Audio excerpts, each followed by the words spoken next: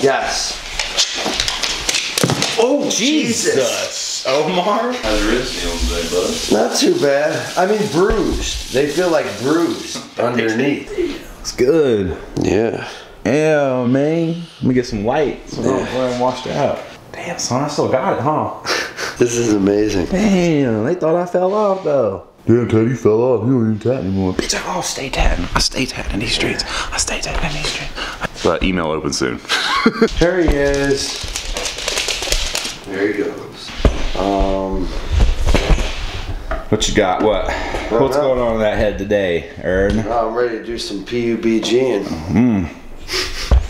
Oh, let me call the dealer, get some Xannies. Not because I want to abuse them, but I'm gonna need them. Today's gonna be a nice and calm day. Easy. It's gonna be a calm day. I'm going to be very nice. I'm always nice, but I'm gonna be extra nice today. Yeah, well, people have had enough of me. People had enough of you? Yeah. What do you mean? In what manner have they had enough of you? Enough of my complaining and meanness. Oh, look at you, I got you. Oh, you didn't know what to do there.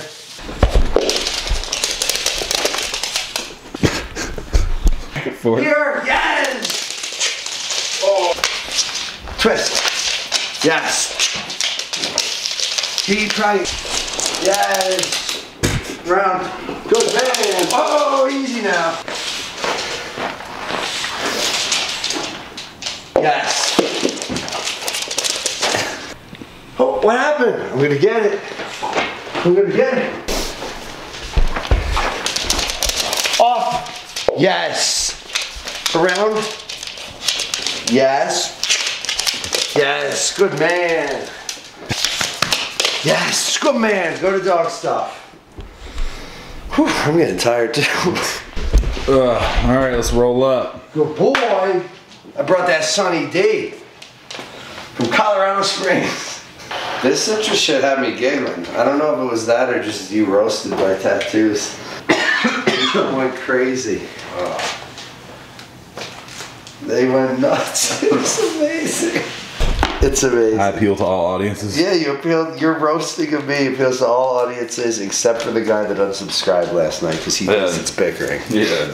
Someone said, does Teddy ever lose an argument? And I said, even if I'm wrong, I may convince you I'm right. Dude, I'm telling you, you gotta let me edit like a weekend vlog. I do one day and it's the Ern edit and it's called Ern Wins. And I cut you off. What are you gonna do though? How are you gonna make yourself win? I'll just cut you off mid-sentence. You'd be like, and the fact is... But here's the problem. And here's like even the music debate yesterday, because some people are like, dude, let Ern have his own opinion. I'm letting you have your own opinion. I'm trying to get you to explain your opinion to me so that I can understand why you feel the way you feel. And then they're like, you fucking, just let him fucking have it. I'm like, that's fine, but you have to be able to articulate why you feel that way. I can't say like, hey, that Ritz Cracker box is the best sculpture in modern art, and then not having it and just walk away. Like, that's not the world we live in. Yeah. We debate about things, especially art, and I think people forget that I'm an artist and that if there's anything I've done for years, it's fucking critique art. Like, that's what I do. Now you're back in tattooing. Yeah. It's funny to hear you say how much you love tattooing, and I guess it's because now that you're free from all the bullshit, you actually love tattooing. Because I just remember the time when you were like, fucking hate tattooing. I'm there. Like, you used to always tell me, like, I'm not, like, that could be the last tattoo. I'm probably done after this. Like, I'm done. And I'm like, and then you actually became done because of this, and then being done, but being able to freely do it, now you love it. Yeah, I needed to get away from it for a little while. Yeah. Like, it's funny how everything switches up. I was like, remember when Teddy, I was always afraid he was just gonna quit? It's just like people ruin it, man. Like other people, like it just changed a lot. Like the reasons that I started to love tattooing changed around me. It's really because of other tattooers. You know, that got so fucking flooded that people, it's just like music or anything else. Yeah. There's like no individuality. There's all kinds of reasons. And then you realize that you spend 10, 15 years like trying to become a really good artist only to write the word breathe with a fucking arrow shooting through it 150 times a week, you know? And then you start paying your bills that way. And once you make money doing one thing, one way, it's hard psychologically to fucking switch back. And I was just like becoming super depressed with it for years, where it was just like, I'm not having fun with this anymore. Yeah. Where I used to wake up to go to the tattoo shop and be super excited every single day.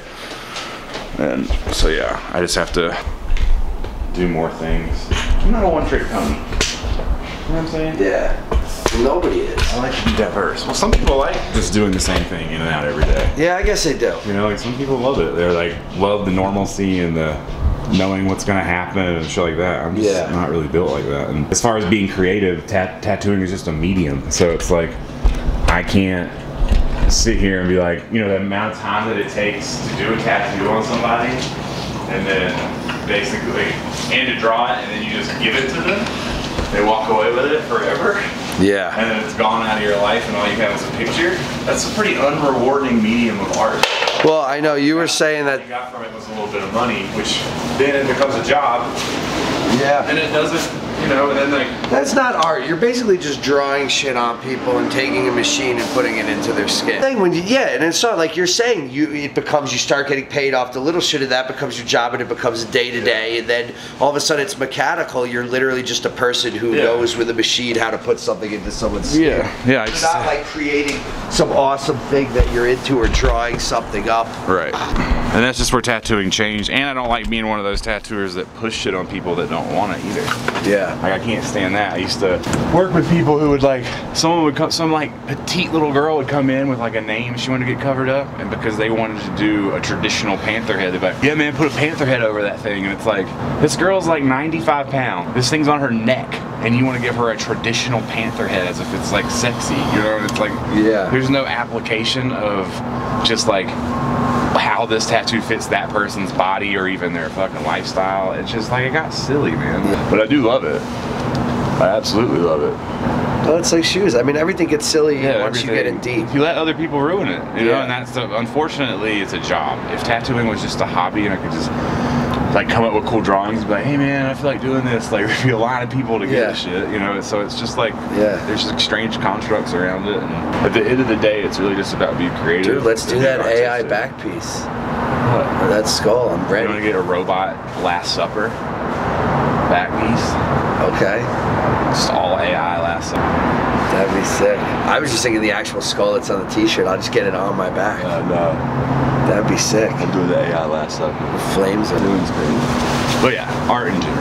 And that's what some people in the comments say, I'm too old to talk about music and shit. I'm like, I've been talking about art my entire life. Yeah, and music. They're the same thing. They're just different fucking chambers of art. You know? I think it's like all purposeful. I think I'm realizing that all the people that talk shit.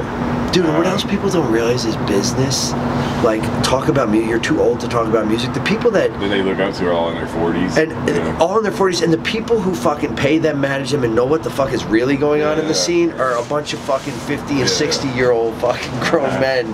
That's who runs what's hot. So you can't say you're too old to. Yeah, exactly. I know. You know. I don't know that everybody else knows. Yeah. Be an easy day if you want. Yeah. Or not. I mean, what is there even? I have to draw. I have to draw for sake. Well, that's what I'm saying. So we can just play, shoot shoes. Yeah, we'll play some games for a little bit, maybe get some lunch. It was late on Instagram. I was like, I'm going to be so late. And somehow I got here at 10. Caught the parking pass. I'm up in the lot. Certified. It's for a blue tent, my mom's size. What size? I know you don't. You know what size she was? I think she was a 7 in the NMDs. What size are those shoes that I bought you? They're 9s. In a women's 9. Okay. I don't know, Mom. I don't wear duck boots. I don't know anything about them. Well, she could do a review. We could do, we'll have you do a review of them since you just bought them. Yeah, that's great. Or I can't wait. Y'all, and she said lots of it. Y'all are gonna be wasted. I'm gonna be making a movie. Yeah. It's gonna be amazing. I have to make my Christmas movie special. My mom just got silent. I said I have to. Dude, we gotta have titles and stuff. I have to make my. I'm a filmmaker, mother. You know, I mean, of course you are. You're in my life. You're in my vlog. What are you talking about? Whatever happens in life happens in life. I said, in a team of 2, there always has to be a fall guy, and right now that's Earth. Another day of another light, nice, and you're stressed out from playing video games. Yeah, we're gonna get help. We're gonna get help. Who's gonna get help? You are? Like Video personally? Game Anonymous. Yeah, you're addicted. So you're coming back tonight, apparently, is what you said. I think that's the plan. Yeah, a little more PUBG. As long as you get your work done. Yeah, which is what I need to do right now. So I'll see you later, because I gotta draw. Peace out, brother. Get home safe. It looks like it's shitty out. Yeah. I mean, it hasn't started snowing, but it looks like it's gonna. Need my first Colorado snow. It's snowed since you've been here. Barely. It hasn't stuck. That day that it snowed was like nothing. I got this lighter. I'm giving it back. Oh, you took it home last night? Yeah. And I don't know where the fuck my car keys are. Here they are. I'm in that guest parking, dog. Oh shit. Alright, I'm running to the bathroom then I'm out. Okay, so yeah, like I just said, I'm sure I have to draw for the rest of the day. Yesterday was crazy because I tried to fit tattooing back into my schedule and vlogging and just doing everything that happens. So that's why we had like a kind of more in-depth 40-minute vlog yesterday. But today, I've really just got to draw for like the rest of the night until like maybe Ern comes back over later. So I'm gonna do that. What do you want? What? What do you want? I'm trying to work. I'm trying to work. Go to dog stuff. Good boy. But yeah, I got it to draw. We have a lot of stuff coming up. New York City Sneaker Con is in a couple of weeks, or not even a couple of weeks. It's like 8 days away. I will be there, absolutely. We have a drop this Sunday, which are the Skull Robot shirts. I have one here somewhere. I'm wearing one, but yes, these Skull Robot shirts. So the AI has been mechanicalized, and then this bad Larry right here. So we're gonna do t-shirts, long sleeves, and hoodies in that design. There's a couple of different color shirts. I believe it's navy, gray, and black. For this one, there may be white as well. That'll drop Sunday at 10 a.m. Mountain Time on our website, OhItsTeddy.com. And then SneakerCon is coming. Have 2 SneakerCon shirts. Have we showed it yet? I haven't shown it yet. So what we're dropping in SneakerCon, dropping a couple of things. One of the shirts I will show you now just on my phone. So King Kong will drop in New York City. We'll see an online drop as well. That is the King Kong design. So that'll drop like that. And then, yeah, and then we have a mystery bag drop coming also on, I believe, the 14th. And this mystery bag drop will be a little different. There's some stuff in them. So a couple of them, yeah, just get ready. Mystery bag shit, and I gotta draw for it, and we gotta get stuff going. And it's kind of a little bit on the crunch, just because there's so much going on. So that's what I'm gonna do today. But, for the rest of the day. But, because we like to talk about shoes, and I got a lot of shoes in, and I don't wanna get behind on what we got, I'm gonna go ahead and go over, real quick, the A16 Ultra Boost that I just got yesterday, which is the black and white colorway.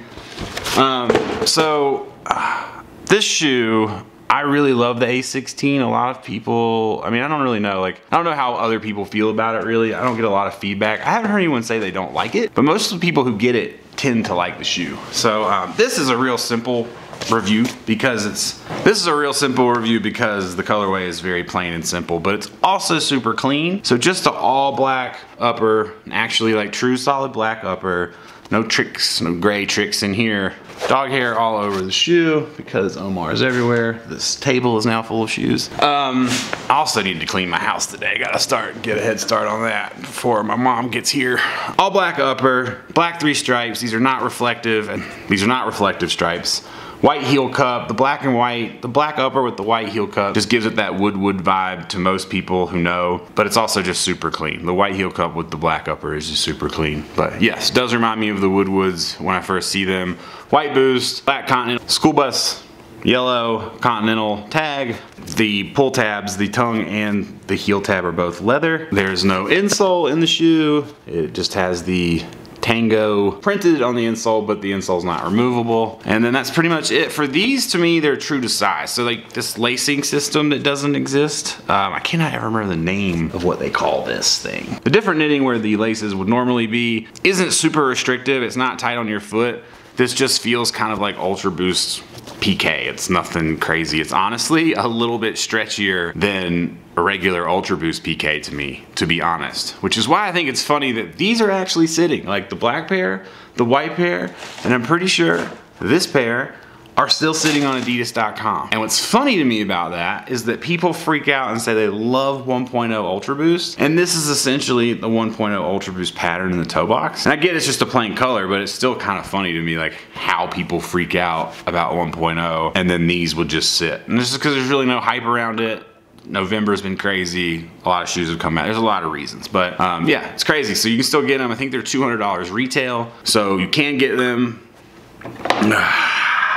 But yeah, it's just like a 1.0. The fit, to me, is even actually a little more comfortable than Ultra Boost, just because I think I like mids better, to be honest. But just the way that it comes over your foot and ankle, holds your foot a little bit better in place. They're super, super comfortable. Like, no cage, no nothing. I mean, it's just the A16 is a great shoe. I don't think I'd want a half down in this one, but I do have a 12.5, so you can if you absolutely have to, but I think these fit a little bit different, and here's what I think. So, because I discovered this today, actually, I made a discovery. The knit on this is crazy stretch, right? Like, there's no real stiffness to it. It's just stretchy, like everywhere, stretchy, right? And the same thing with this multicolor pair, stretchy. The Kith pair is like way stiffer. There is a, so the difference, there's no line, there's nothing on the inside of this shoe. It's basically just a PK sock on top of the shoe. The Kith pair has this crazy, like, the padding in the heel is the same, but there is an inline of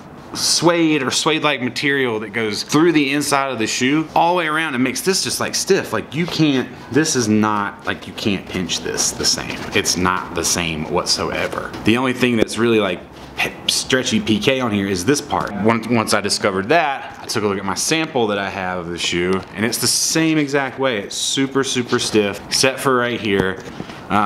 Same kind of like faux suede inline. It's not real, it's definitely not suede. But there's a completely different support system, which makes the whole upper just stiffer. Like, I can't push that down the same. I can't push that down. I mean, I can push it, but it's not the same as this. This has no give, like, whatsoever. So this is completely different. It's in a way like they kind of like trimmed the model down. Some people might say they skimped, but I don't really know if I find one more. I mean, I don't know, this might even just be more comfortable than that. And then the other thing is that the PK pattern is more open. Like, look at the sample versus the black, and it's hard to see, but that pattern, the white, the pores are way more open. Same thing with the Kith. It's just like a much bigger PK pattern. So that's a difference, you know, that's crazy. So I'm gonna go ahead and grab the white pair too and see what's up. And yeah, I just find that super interesting. Like, it just interests me like no other. So they're all A16 plus Pure Control Ultra Boosts. So, I mean, maybe they called it A16 plus Ultra Boost. Yeah, I don't know. So there was some weird thing with the name, but yeah, this to me is a must cop. Like, it's not super hype. It's just a super clean shoe, super comfortable. Reminds me of 1.0. So if you've like really not been buying any 3.0s and you don't like where 4.0 is going, there's still stuff that's reminiscent of 1.0 that drops, isn't played out, is different, creative. You can kind of find what you want. So, but yeah, that is my offering for today. I'm sorry that I was not out and about. It's actually pretty terrible outside today. I think it's gonna snow, so I don't even want to be outside. I'm gonna go take Omar for a walk, get to drawing, and finish my night. I love you guys. I'll see you tomorrow. Peace out.